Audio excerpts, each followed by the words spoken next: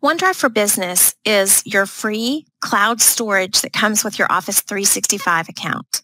Once you've signed in to portal.office.com, you can access your OneDrive by clicking on the icon here or by clicking the waffle, that's a highly technical term, in the upper left-hand corner and selecting OneDrive. Once you're there, you can use this upload tool to upload files or folders that you want to save from your computer up into OneDrive. If you would rather sync the documents that are currently in your OneDrive, you can click this sync button.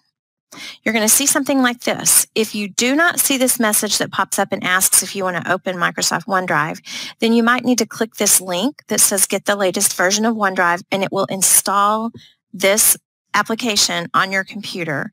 Once you run it and you hit the sync button again, you'll get this option. I go ahead and click Open Microsoft OneDrive. If it's the first time you've done that, it's going to prompt you to sign in to your work or school account. Be sure you select that one. Sign in with your email address and your Office 365 password. And then this is the part that makes this so great. This sync tool actually allows you to pick which files and folders that are currently sitting in your OneDrive you would like to sync down to your computer. If the purpose of this is to back up files from your computer to OneDrive, you don't actually need to make any selections here. Just go ahead and click Start Sync. If you would like to sync current content from your OneDrive to your computer, make the selection and click Start Sync now. Once the files are successfully synced to your computer, you will have access to them in the Windows Explorer window on the left where it says OneDrive, Eagle Mountain, Saginaw.